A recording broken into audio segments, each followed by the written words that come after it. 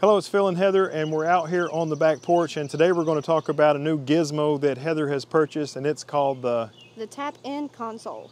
And what does that do? So that allows you to update your firmware on certain Tamron lenses. Awesome. So right here, this is Heather's 10-24 Tamron lens, which she bought used, and she's got it on my FTZ and my Z50. And when you turn it on, it immediately gives you error, press and release shutter button to reset. So you reset and everything works cool for a second, and as soon as you try to focus, it goes back to this error. So apparently this lens is compatible with the FTZ and the Z series cameras if it's on the current firmware. So she got the, what's it called, TAP-in Console. She bought a used tap-in console. She's very thrifty. She bought a used lens and a used tap-in console, and now she's going to update the firmware of this lens, and we'll try it again and see if it still gives us the error. Okay, so what's in the box? Alright, so I bought this from Adorama. It was a demo that they used. So just open it up. Have a little Adorama stuff. We got some bubble wrap. We have, looks like a micro USB to a USB 2. And then a USB extender. And then we have the actual console, which is just this little guy. So it got a lid on it? Yeah, so on the back. Oh, it's like a body cap. Yeah, it's just like a body cap. It's a little loose. Okay. Now it's tight. Take the other off. So you take the back cap off of the lens and the body cap off of the tap-in console. Line up the dots, which is... There's the dot on this one. And there's the dot on that one. okay. Why do I not see the dot anymore? It's on the top. Oh. And that's there you easy. go. Alright, so I'm going to bring up a new Google Chrome browser, and at the top I'm going to type in the Tamron TAP-in Console firmware update. And when I do that, the first link at the top of the screen is downloads.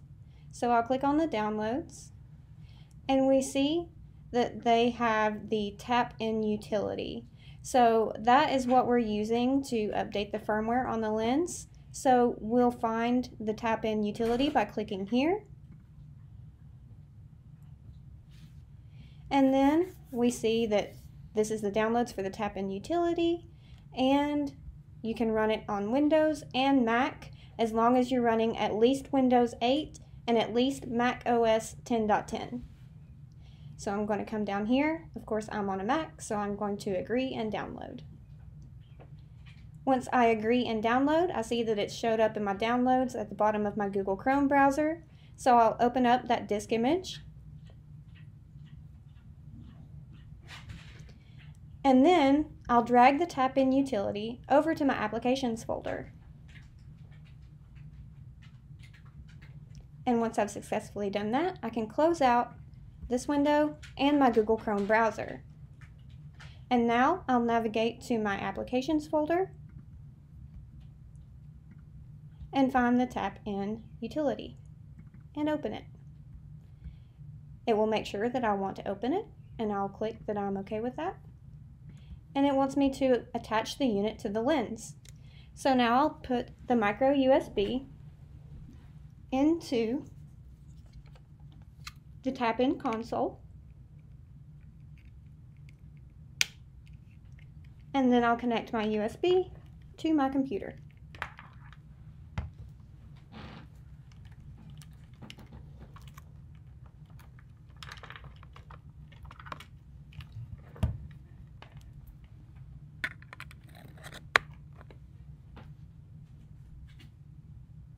Lens firmware is not up to date. Run update.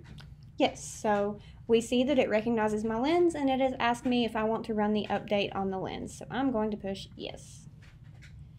It says, please do not do any of the following during the update. Turn off your computer. Don't let the computer enter standby. Don't, unplug the tap-in console. or anything like that. So we're just going to push OK. And it's updating the firmware on my lens. Got to 50% pretty quick. Alright, I'm speeding the video up while it does the firmware update. The whole thing took just a little bit over 8 minutes. It got to 50% immediately, and then the second 50% took quite some time. But what I liked about it was it did it right the first time. There was no upgrade fails. That took 12 minutes. Okay. Alright, so it's done. I guess it's time to put it on the Z50. I'll get this F-mount lens off of here. Wait, you might as well go ahead and put it right on here. Okay. There you are. Do you have a back cap on that? No, but it'll be all right for a second. I'm going to turn it on and see.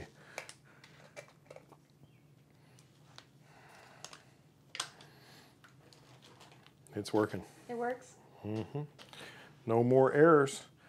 Heather has fixed it with her fancy, what do you call that thing? The tap-in console. With the tap-in console.